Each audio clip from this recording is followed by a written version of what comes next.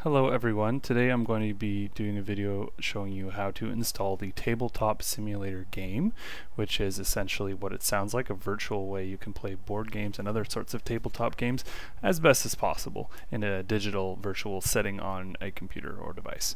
So it's hosted by something called Steam, which is a video game library that is free, and you kind of pay for the games inside Steam. Without further ado, let's begin. So I'm going to go into my internet browser, whichever one you choose, and I'm just going to search for Steam. So Steam, I'll say welcome to Steam, click in here, and I'm going to create a new account because the person I'm doing this for does not have an account. So first you would start by installing. I actually already have it installed, but you click install Steam, choose where to save your file. I'm going to choose downloads because why not? And I would save it right there. It's going to download. From here I would click show in folder. There it is. I would click here.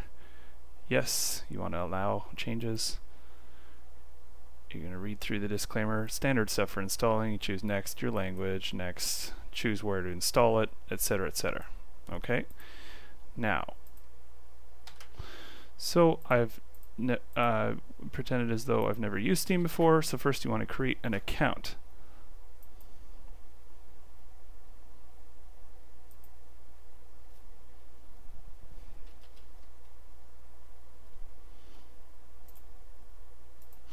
So you're obviously going to put in your email address, which I've hidden, choose your country, click I'm not a robot. It might come up with some pictures and it'll make you choose them. If you don't pass it the first time, that's fine. Try a few more times and it might work. Sometimes it's hard to tell if the thing they're asking you to click for images containing are actually in the image or not. You can read this if you want or not. Up to you. Choose the checkbox to agree and say that yes, you are 13. You can click continue. And so I've done a few steps. I've installed.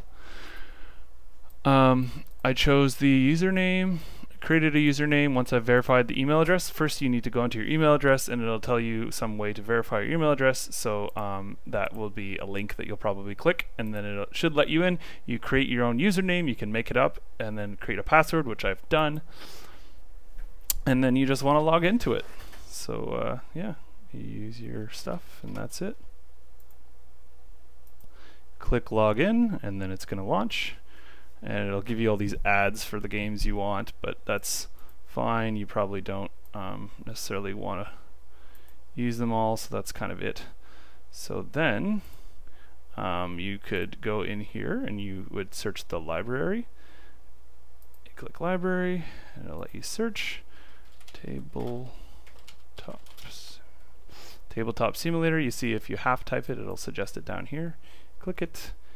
You could click borrow, so you could borrow it from another account. So this is saying that you could borrow from the library of another username. Now this is my username because my computer knows that I've also logged into this account on this, so it automatically knows, even though we're not friends. Although there is a list of friends, this user doesn't have any yet, but I would be able to share it. So basically this means if one person has paid for it and you're friends with that other person on your account, you can share it. So they'll still only allow one person to use it simultaneously, but technically if you had a spouse or someone you're living with or a friend or anyone really that you wanted to share it with, you could. So basically the rule would be there can only be one person using that Steam program at a time. So if I have a bunch of games and I'm playing another game and I wanted to share Tabletop Simulator, they would not be able to use Tabletop Simulator even if I was using a different game in Steam. Basically, if my Steam account's not being used, I can share this game with someone else. I believe that's how that works. So that's one way you can find out if anyone else of your friends has it, by searching in your library, but I actually want to go to the store. So again, I've already typed it into the store, and here it is. So you just click here. You could choose the 4-pack, or you could do the 1-pack. Again, you can see that they save a little bit of money to get the 4-pack, but then you'd have to either eat the cost yourself or expect 4 other people to pay you back for it later. And then you can use it, do it as a gift. So you'd add to the cart, and it'll go here, and you could choose to purchase as a gift for someone else or myself. Now, if you purchase this as a gift, Steam sort of has its own built-in mechanism for how you can share it with someone else. You can share it within Steam, send it as an email, and then they just have to use Steam to open it up. So those are a couple of different options. In this case, I want to purchase it for myself. So you can choose how you want to do it, and you could, again, you should be able to figure it out. Like if you're Visa, you put this all in. This disclaimer, this is a secure system. This is used by millions of people around the world.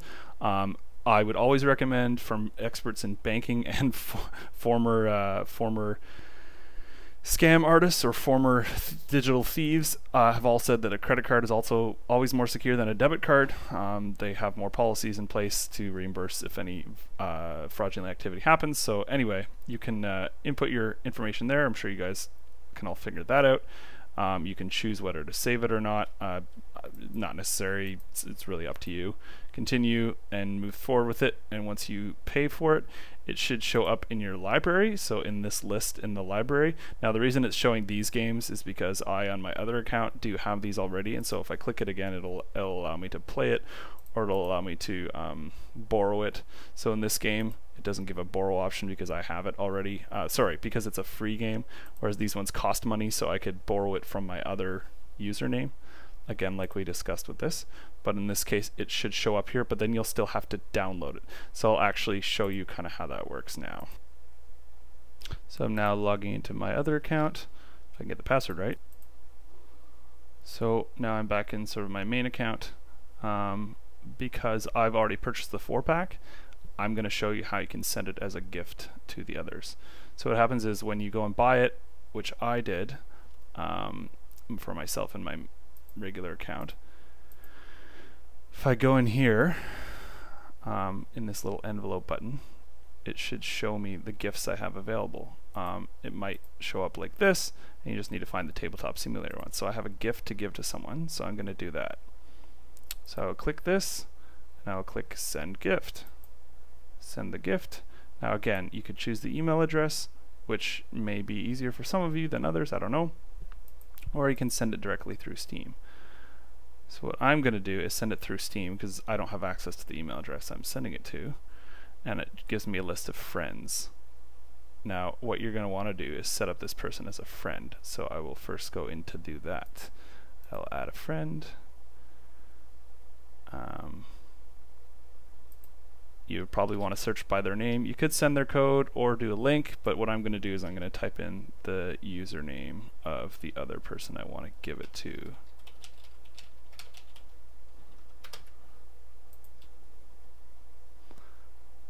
And apparently that's not a username. Maybe I've done it wrong. So I forgot I didn't actually set it up. So what you first want to do is you come in here when you go back into your home screen. I think it loads your library. You want to come up to the top right, view my profile, and you need to set up the Steam profile because we haven't done this yet because you're new setup. I'm going to do this sort of info, fill this stuff out. So you can fill out the real name, information, and whatever, and your username, which I've done. You could choose a picture if you want, or these are all optional. I'm not going to bother with them. So I'll save my changes, and then I'm going to want to go add a friend. I can do it. Oh, interesting. So this is a limitation of Steam that I didn't know about. You cannot actually add friends unless you spent $5 US on a game beforehand. So you can do that if you want by buying the game. That won't be a problem. In my case, I can probably get around it the other way by sharing it in email. So that's what I'm going to do. Don't care about this ad.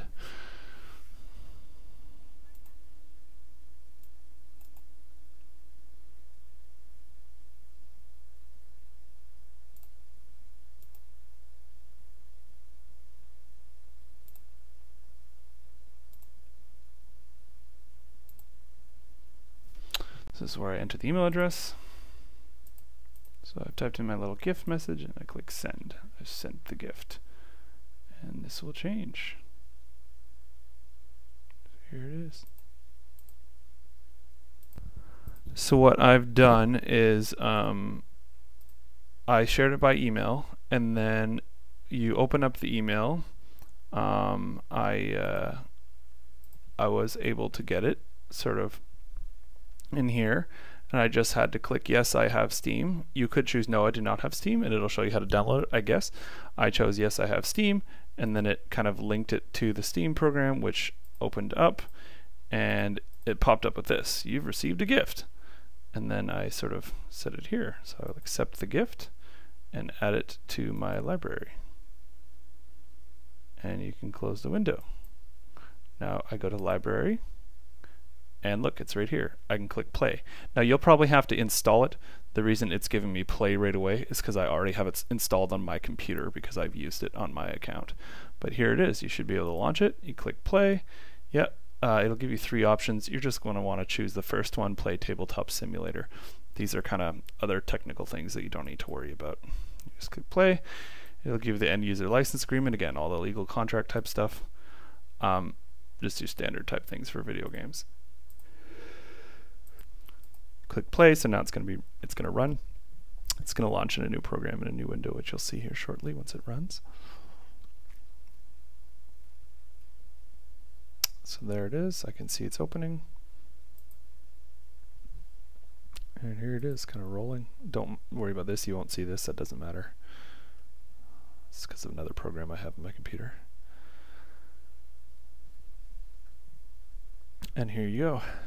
So if you wanted to join a game that a friend has hosted, you just click join right here. Click it.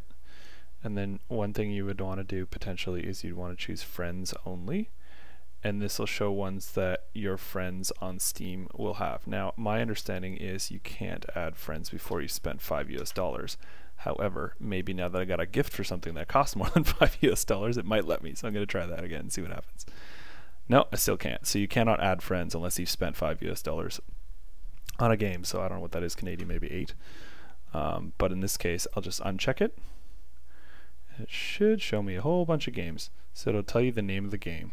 So here's the name of the game. Say we want to do something simple like Jigsaw. I could try and join it. I click connect. Now usually they add a password.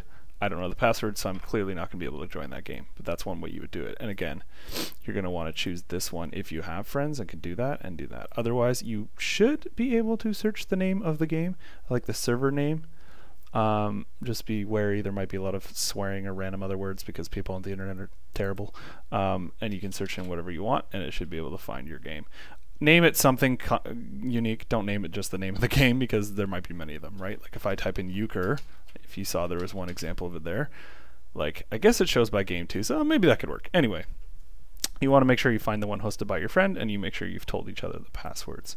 So that's how you can do that. Now, if you want to create one, you just come in here. You probably want to play one with friends, so you click multiplayer. Server name, you can make it up. You could call it, well look, I've called it Crocoma.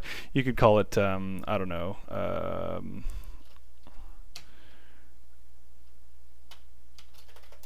OCSCC, I don't remember what it's called. Oshawa Citizen Senior, I don't remember. OSCSCC. Oshawa Senior Citizens Service Center. There we go. I think that's the acronym. And then you could just type in the password wherever you want it to be. You could make it like a, I don't know, euchre1 and choose your number of players. Again, I don't know euchre. I think maybe it only hits 4 players maybe. But you create the server. And anyone else should be able to type OCSC or whatever that name I chose was, and then as long as they have the password, it'll ask them for the password and they join just like I previously showed you. Now what you're going to want to do probably is, I don't think you would want to use cards, then it just takes more work to set it up. You're going to want to choose workshop, and you can go into the workshop. Now these are all in here because I've already gone and done it on this computer before, and the game Steam, or this game in Steam Tabletop, knows I've already added all these games, but they won't be in yours. So if I want to find a new one, this only searches the list you have. You want a new one, you click browse. Now this is going to open the internet, and it'll show the website you're using. Sorry, it'll show the website for the game.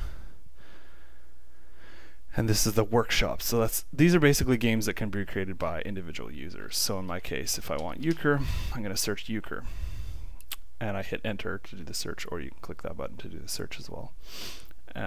and then you can look at a list of games. Now what I'm going to want to do is sort by most popular, because usually, not always, usually the most popular are probably the most well designed. Because they can be customly made, some might not look as good. For example, you literally have like pictures of digital tables, and one table might be set up better than another, or some of the rules that the person, so someone had to manually go in and create all these rules in the game using what they call the engine. So the engine is like, you know, imagine you're in a car's workshop and you have a bunch of tools. The tools are already created by the programmers, so you don't need to know programming, and you just need to walk around the workshop and use the tools that are built into the game to create the game, and that's how a lot of people do it. You can also upload images that you've taken with a camera from a different board game that maybe is obscure, or you know, not already in the library, or maybe it's not licensed or something, so you just take a picture and you can do it. I'm guessing that legal argument says not to do it. I'm not condoning anyone to take unlicensed pictures, but anyway, I think it's an option. You go in here, you see the results. I've chosen most popular, and I want to switch from over. Apparently I can't change this to be all time. I only have 1 week or today. In an older account, in mine, I think I could choose all time, but for some reason this is all it's allowing me. So these are the most popular ones. So I'm going to maybe just go for the top one. I think most popular means number of people who've downloaded it. Now you may get in the case where it'll end up being a non-English version of the game, but in this case I'm going to hope it's English. It looks English, I don't know, can't tell till I get in, but the way to do it, it'll tell you here. It's I think I've seen it written somewhere, I don't remember, but the way to add it is you click subscribe. So if I click subscribe, you need to sign in or create an account. Now, this is where it gets a little annoying. You need to create an account specifically for this website. You can use the same information as your, you can use the same information as the Steam account, but you don't have to. So I'm going to do that. So again, I logged into the Steam account. I was wrong. You can actually choose log in. On the site, it'll be an option. Sort of, you can't see it very well here, but there's login. Then you put in your existing username and password. It'll make you get use a code. They call it two-step verification process. It'll email that code to your email address. You need to open the email address, find the code, put the code in, submit it, and then it'll let you in. So then you go here, click subscribe. Now I wonder if I go back to search the workshop again, maybe now. Once you're logged in, then you can choose all time. Again, this is still the most popular one, so that's good. So I've subscribed. Now I'm going to go back into the game, and look, it's in my library. So again, to do this, you create a game, choose workshop, and then you should find it in here. So I'm going to say, I want to play euchre. Do you want to load this? Yes, I do. Click it, and I load. So there is a tutorial for this tabletop simulator game that generally tells you how to play the game. You can run that on your own time. I think it's probably in menu configuration. No, maybe it's in menu help, and it'll show you all the shortcuts with your keyboard for how different things work. I think there's also a tutorial where that is. I don't remember. Probably out in the main menu, I think. So this will cancel my game. Where's the tutorial?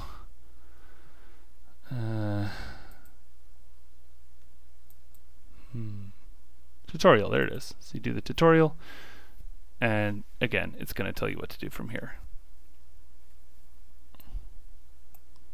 And you can run the tutorial on your own. I won't bore you guys with this. So here I am back in the euchre game once I've done the tutorial. I don't admittedly know how to play euchre yet, but you know, you can take the cards out. I'm pressing the F key, or you could take them out. I think you can flip it probably by right-clicking, but that's just painful. A tip is anytime you right-click it to see the options, that's the tutorial will teach you, you can just hold your mouse over each option, and it'll tell you the shortcut keys that you can use to do it. So some of them don't have shortcuts. These ones, you can use Q and E. It'll rotate them as you see the card moving. Flip is just F. So F is a very good one to know because you'll need to use that a lot. And again, it's kind of like a virtual reality. One thing is, if you click Notebook at the top here, this is different rules. So you probably all know the rules for euchre, but if there were a new game you wanted to try out, in theory, the rules would be in here for everyone. And then in here, this on the left, you'll see is a list of different controls. So example, if I wanted to play like one of the games I've tried to play, it's not great because the physics, now physics meaning like real life physics, there's sort of a concept of physics in a virtual game world. So much like the physics of the real world, video games have physics built into them. The physics are a little funky in this game, but here I am playing Crokinole. For example, see, I've got the regular hand, set it here on the board where I want. I'm going to zoom in a bit to see better. You want to look at, oh, what might I want to use to play the game of Crokinole? Oh, well, look, this one looks like a flick. Oh, look, it is called a flick. Now I'm going to hold the mouse over and see that it's also going to, it's hard to tell, but if you look in the top left there, before it comes up, I got to do it quickly. See, it comes up with F5 or F4, so these are all the shortcut keys. So if you hit the F5 on your keyboard, that'll be a faster way, and then F1 will be the grab. So I would want to quickly, so I'm clicking, holding, go back, and as you see on the right, it tells you how to do this sort of, and that's kind of how you can shoot. Now if I want to move one back, I quickly either click here, which is slow, or I hit the F1 key and I can bring it back, and now I'm not going to shoot it. Oh yeah, that's right, I got to remember to change back to my flick tool. So that's an option, and there's a bunch of other options with tools there. So that is basically the demo. The one thing I will want to say is that based on what I have learned while doing this tutorial video, I've learned that you need to spend $5 US to be able to play with your friends. In theory, you can have random people join your games. They don't need to be your friends in Steam, but what I recommend is if you're going to buy the game and you've never used Steam before, I would recommend just buying the game yourself. And you need to spend that on your Steam account in order to activate the idea of adding friends. So what I'll demo now is how to add friends.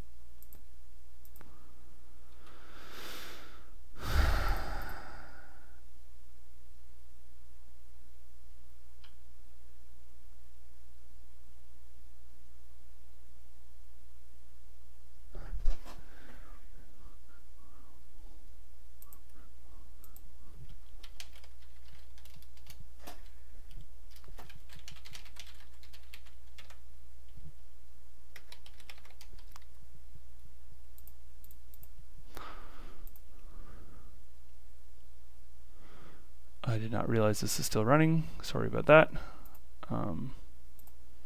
Pause. Yeah, I think it's running again. So I will just go back into Steam. Oh, I already had it open. Whoops. I opened it again. You want to go into your friends.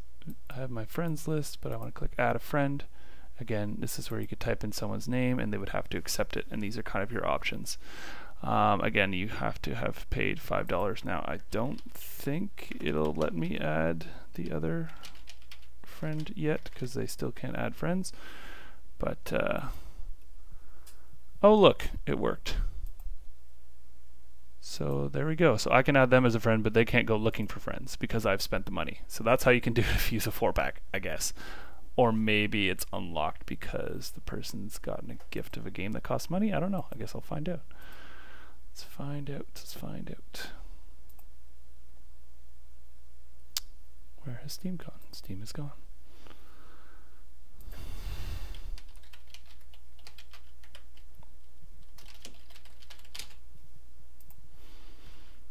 I'm back into Steam. Friends. Add a friend. I still can't add friends, but I can accept a friend request. So you'll see down here, add you to the friend list. Come up with here, and I have to say pending invites. So I'll have to say yes, accept. So now I've accepted the friend invitation. And now, if I wanted to go in here, technically I could, as you remember, if I go into Tabletop Simulator, join a game, I check that box that says one's hosted by friends, and then it should show up if one of your friends is hosting a game. They just need the password. And there you go. Now, you should be able, that shouldn't be a problem, because if you set a password and people don't know the password unless they're your friends and you've told them outside the game, that shouldn't be an issue, only being able to search for your friends. But it's just a little more convenient rather than having to type and search through the list to find it. So this here marks the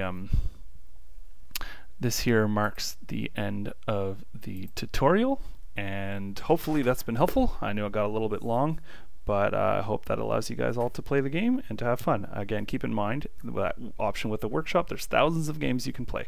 You're not limited to just euchre. As you can see in the basic ones, instead of when you go into create game and you have the several options, there's one called think it's general or basic or whatever, the classic, I think classic.